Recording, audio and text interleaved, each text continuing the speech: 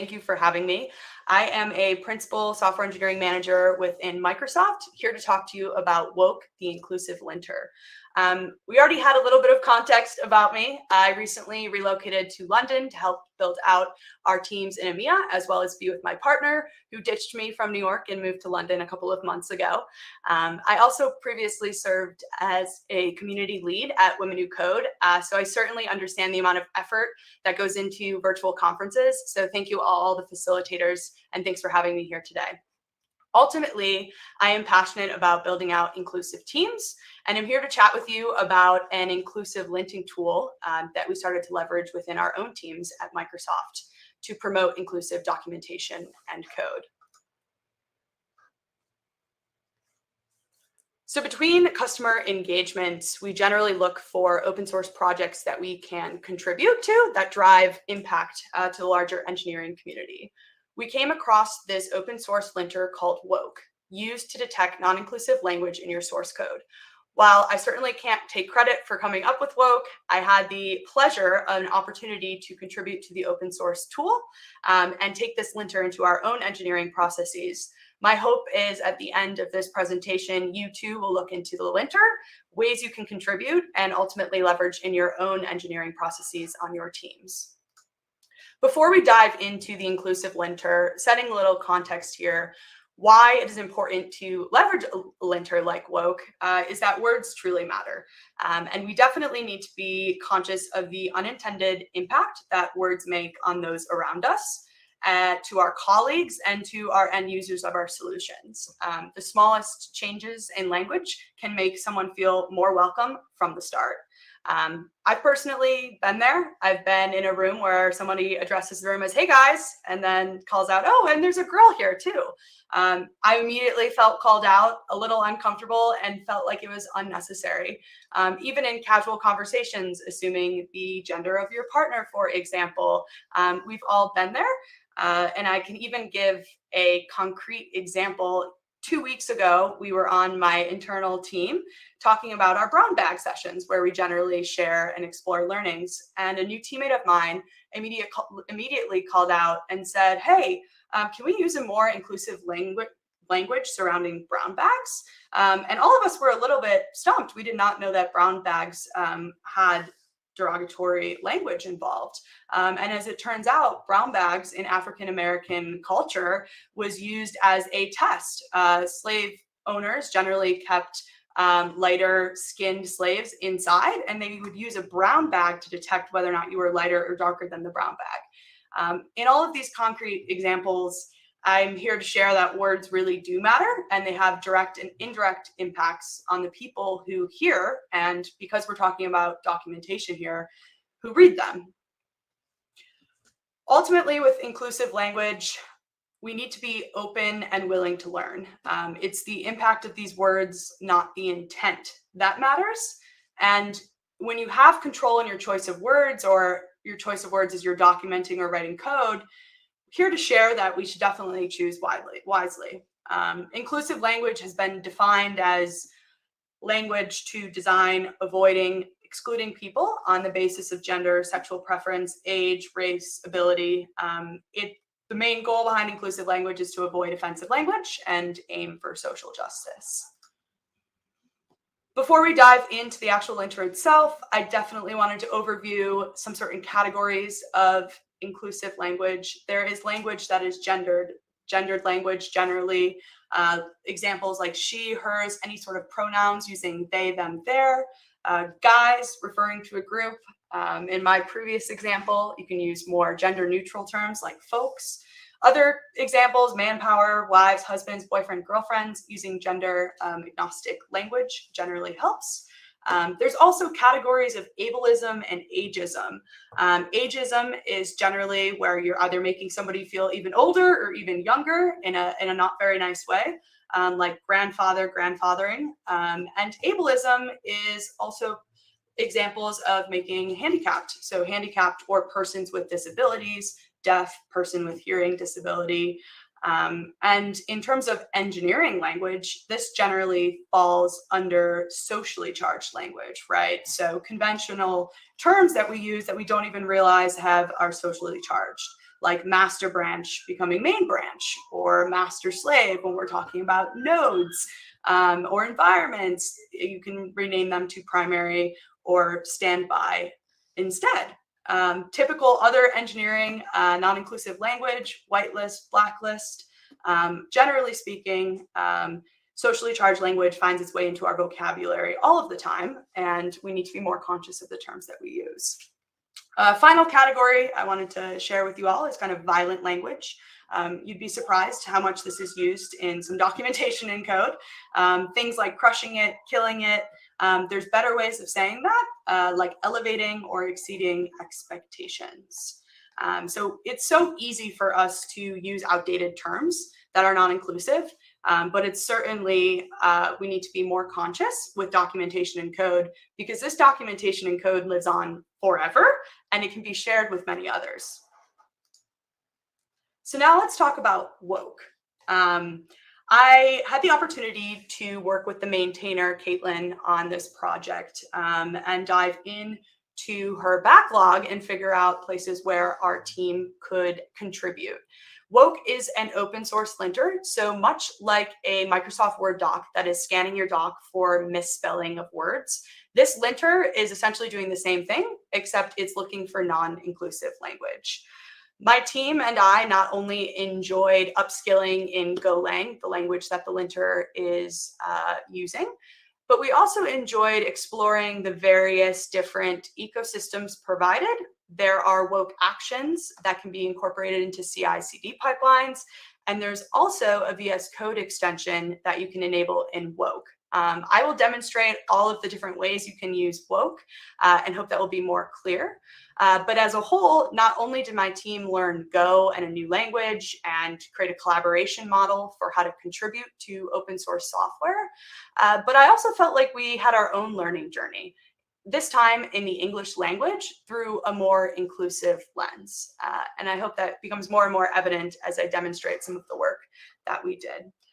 Ultimately, though, we find that woke is a very flexible tool that can be reused across multiple teams and multiple organizations. So my hope is that as I'm presenting, you can start brainstorming different ways that your team can leverage this tool in some of your engineering processes. Before we dive into the demo on woke, I did want to set some concepts. So woke uses this idea of a rule set. Think about a rule set as the defined terms that we're going to lint for. The cool part about woke is that you have the ability to build out your own rule set based on a predefined schema. The great part about rule sets is that they are highly configurable, they're applied at runtime, and you can store them both locally and in GitHub. So what exactly does a rule set look like? A rule set is essentially a YAML file where you can define the terms to lint for. Here is a concrete example of the term guys. The name of this rule is called guys. The terms you can define as guys or singular, plural, and or synonyms for this term. So very flexible in terms of how you build out this rule set. There also is a key for alternatives. So instead of using guys, the tool will suggest the alternative. And here's where you'll build out alternative language, such as folks, people, you all, y'all. Woke rule sets also have a key for severity. This becomes important when you are incorporating CI/CD processes. Setting a severity of error can fail your PR if you wish. And there are multiple different levels of severity there, similar to kind of logging severity. And finally, myself and the team built out the options category. And this allows you to kind of plug and play different categories. So for example, this guys falls under gendered language. So it's in the gendered category. And at the top of your rule set, you can plug and play different categories to include or exclude them as you wish. That will become more clear as I go into the demo, but it's just demonstrating outright that they are very highly configurable in terms of how you plug and play your rule sets. Now, what is happening behind the scenes when you use woke? There are two different things happening. One, the maintainer has provided a default rule set to get you started. I will show you this in the source code.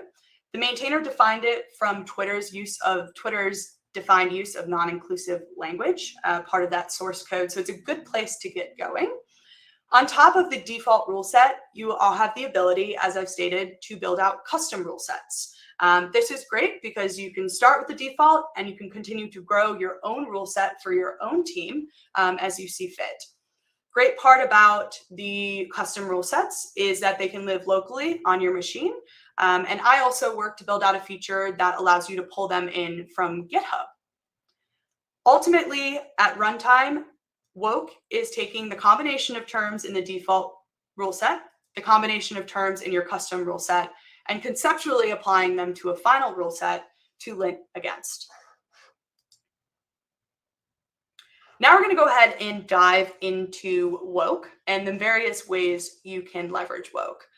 The maintainer has provided an ecosystem and is certainly encouraging of building out this ecosystem.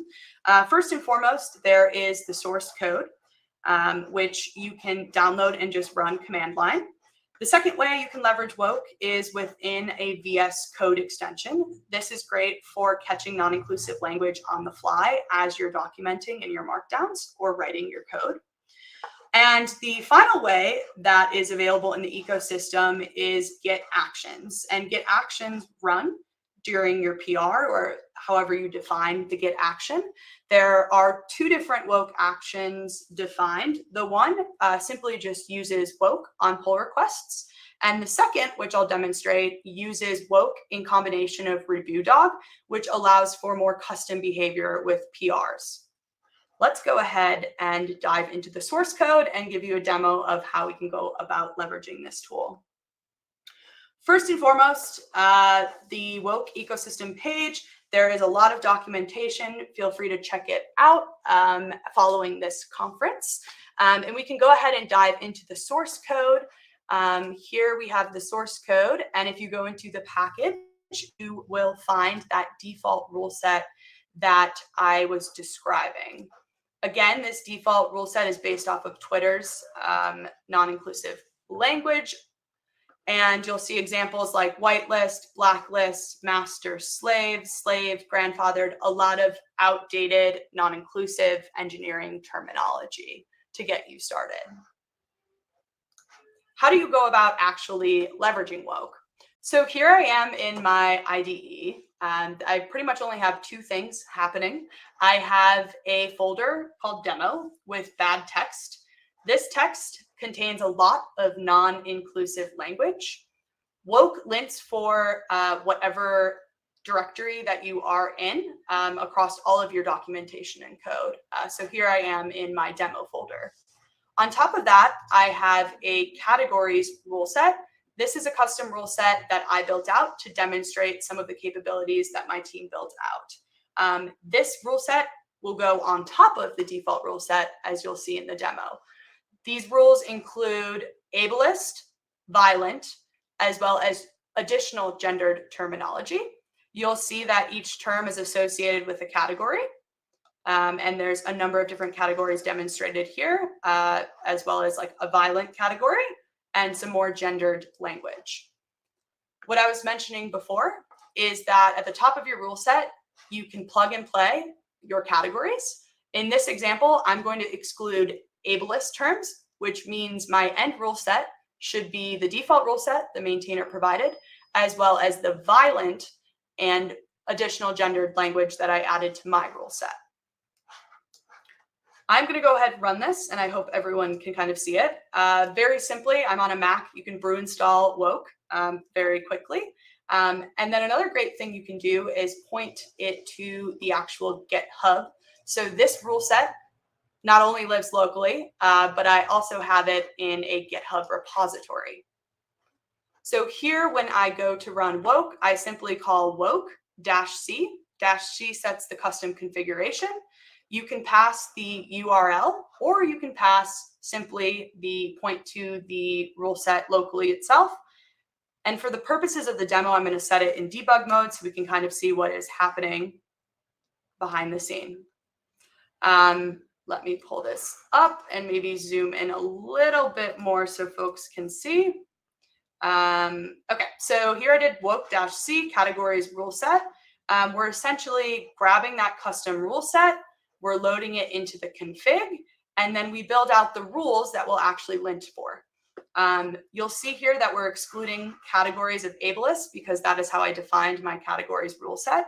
So it's excluding every single term that has the category ableist. And then it enables the rest of the default rules in addition to some of those violent terminologies and additional gendered terminologies. What happens at the end? You'll see woke doing its work and detecting that non-inclusive language. It in command line says, don't use the word dummy. Dummy is insensitive. Use a placeholder sample instead. And these are coming directly from that custom rule set where you define the alternative language to use. In another sentence in my bad.txt, equipment installation takes 16 man hours to complete. Woke lints for it and detects this as an error and says, man hours are insensitive. Use person hours, engineering hours instead. And the classic, you guys may be insensitive, rather use folks or you all instead. In a very concrete example that could be in anyone's documentation, you guys should try this tutorial before writing your code. Ultimately detecting your non-inclusive language based on how you configure your various rule sets. One of the other great applications of woke is a VS Code extension. So you can go ahead and search for the VS Code extension, and you can go ahead and enable it in your workspace. What does this do?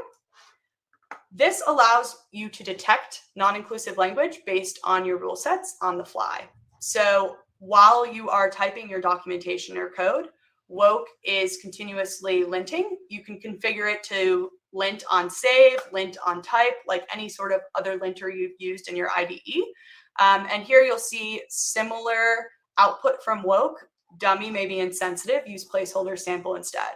Again, this is great because it's catching that non-inclusive language before you even commit your documentation or code into your repository.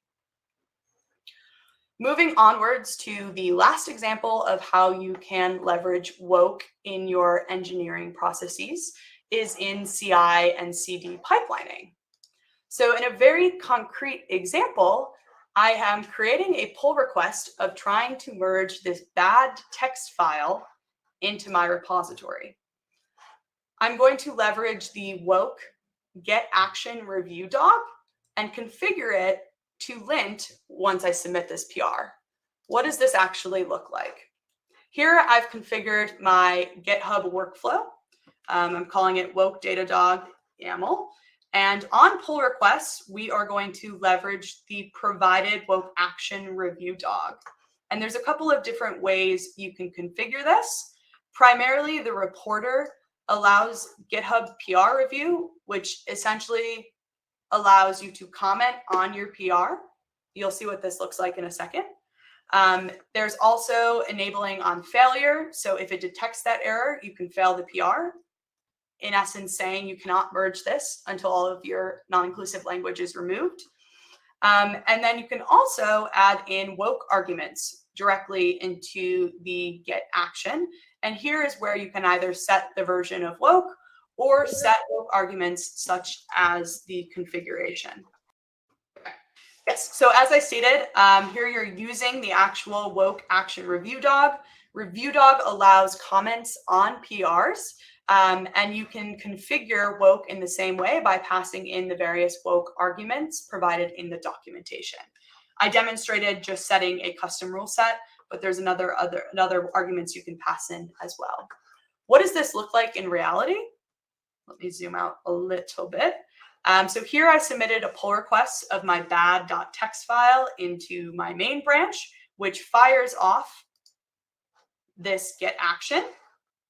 The way I configured the get action allows review dog to report and comment on the PR.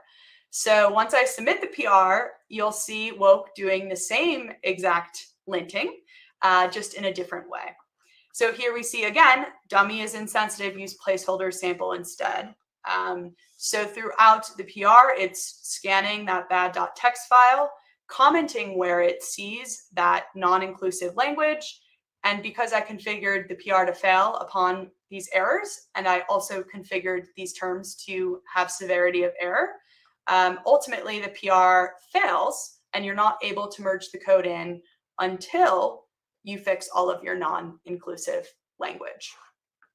The maintainer also provided a get action that simply just uses woke. This will run in your CI/CD pipeline, much like other linters do, and it will not comment on your PR request. So feel free to leverage either get action depending on your exact scenario.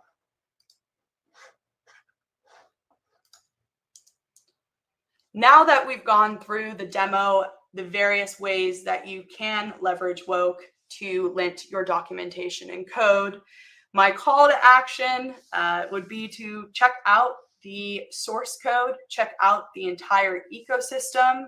Generally speaking, the maintainer is super receptive and excited to contributors. And my organization has found that it is highly configurable and can be used across many different teams. A concrete example of this is we both had a rule set to extend the non-inclusive language beyond the default rule set. But we also had another rule set that we used to lint for customer language to make sure our solution was very agnostic. This is specific to my organization, but I share that with you all to start brainstorming the various ways you can use woke in your organization. I hope you do find that as you go to build out your own custom rule set for your team, that you too will have an inclusive language journey and learn more and more about non-inclusive language and how you can prevent that from ending up in your documentation and code. As humans, as coworkers, we can all make a more concerted effort to use inclusive language, but we can also leverage tools that help us out, like woke. We have provided some guidance around inclusive linting in our Microsoft Commercial Software Engineering Playbook, which I'll share with you all. You can scan this QR code in the right. It will give an overview of woke and how to set up some of your CI/CD pipelines. And of course, I encourage you all to connect with me on LinkedIn. Feel free to reach out. I really appreciate being here and very excited to share with you this tool. And wish you all a good evening or good afternoon, wherever you are in the world. Thank you.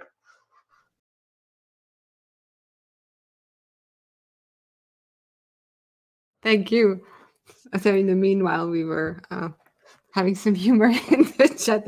I guess you get this a lot. This must be really hard, like advocating for something so nuanced, and then, you make a tiny, tiny mistake, and then wow. Do you actually experience that a lot? Like advocating for something within such a big enterprise, and then you being immediately under the microscope? Is there a way to go around this? That when one tries to bring in linting for language that might sensitivize some long toes, so not the extreme violence, but I don't know. I'm not a native speaker, and I didn't even realize the word mankind would be an issue until I looked at like, okay, mankind. Because right. For non-native speakers, words are words. I mean, if we imagine how we wouldn't feel a language on the other side of the globe, this immediately becomes understandable that some words you just don't feel. You learn them. That's what it means, period. And if you learned it 20 years ago, then that's that. Exactly. Exactly. How do you go around this to not to become the target of resistance? Yeah, that's a great question. I found that in inclusive language journey, and now with the opportunity of working with people in London from all over, right, with many different cultural contexts, backgrounds, I like to approach people with the understanding that you might not necessarily have that context, right? And you're always going to be learning on your inclusive language journey. I think if you can approach everyone with this mindset and understand that everyone is doing their best and be open-minded to being corrected, I think that goes a long way. Mm-hmm. Is the Vogue project, is it used within the initiative, inclusive naming initiative, or the other way around? The inclusive naming? Mm-hmm. Sorry. Somebody from the audience was asking, about a month ago, we had a presentation about the inclusive naming initiative. Is Vogue being used within that or the other way around? I'm not certain. That's a great question. Mm-hmm. And Shelley's saying she's installing the VS Code extension right now. Good. Yeah. So that was advocate question. Don't you think using the name Vogue could be itself polarizing? Yes, and if you read on the documentation, the maintainer provided context as to why she named it woke. Ultimately, it's to awaken everyone's inclusive language journey. But yeah, that was, I think, the idea behind how it's being named. Could be that awaken was taken, or it would come up in the wrong context. Another question. Looks awesome, and glad to see there are both active and closed issues on the GitHub. What kind of contributors are you looking for? Honestly, from my experience working with the maintainer, she's very open-minded into who can contribute. One approach I would recommend is my team and I went in and we pretty much looked at the backlog and upskilled in Go and understanding the tool itself, and then started to collaborate with her on areas of improvement. So if you have never programmed in Go, take it from my own experience. You can certainly upskill and learn and contribute. That was my experience. And the maintainer is really receptive if you have ideas for how to build out the ecosystem or add features to the tool. She's very much receptive, comments, and provides some sort of guidance, requirements to help you implement. So at any level, I think you can contribute to the tool itself. While we're reading, if there's other questions from the audience, when you're onboarding junior colleagues, so not experienced colleagues, but colleagues who are learning the art at the moment, what is the point where you introduce them to this, to even be aware of this? I mean, it's always too late, but then there's also such a thing as too much information. Yeah, no, that's totally fair. Honestly, we've used it and brought it to like internal D&I summits to get more and more teams exposed to it. But typically when we go to start a new customer project, we look into adding the inclusive linter into our either dev container or our CI/CD pipelining. And part of the experience has also been sharing with customers that this is part of our process. So in terms of evangelization of the tool, there's really no bad time to start. You can start right from the get-go. It's quite simple to actually use. It's more so understanding how it works in the background and or defining a custom rule set yourself for your team or organization. And part of building out that rule set can also be a good learning exercise in inclusive language itself. Is there a word that often comes up that you wonder, like, why don't people feel that this is a problem? That is so accepted, so part of our everyday language. Yeah. I think it's easy to get frustrated when you're trying to drive for more inclusive language and you feel like you're trying to get everyone to wrap their brains around it. But I ultimately battle the frustration with, again, trying to understand everyone is on a different journey or on a different path in their inclusive language journey. Some folks might have just started today. This is a new terminology for them, or they have cultural or language barrier differences, right? And other folks might be further along. And I think it's approaching people with that understanding that kind of helps combat the frustration. That it's not correcting, but learning. Exactly. Thank you very much. Thank you for the presentation and good luck in London. Thank you. And see you later.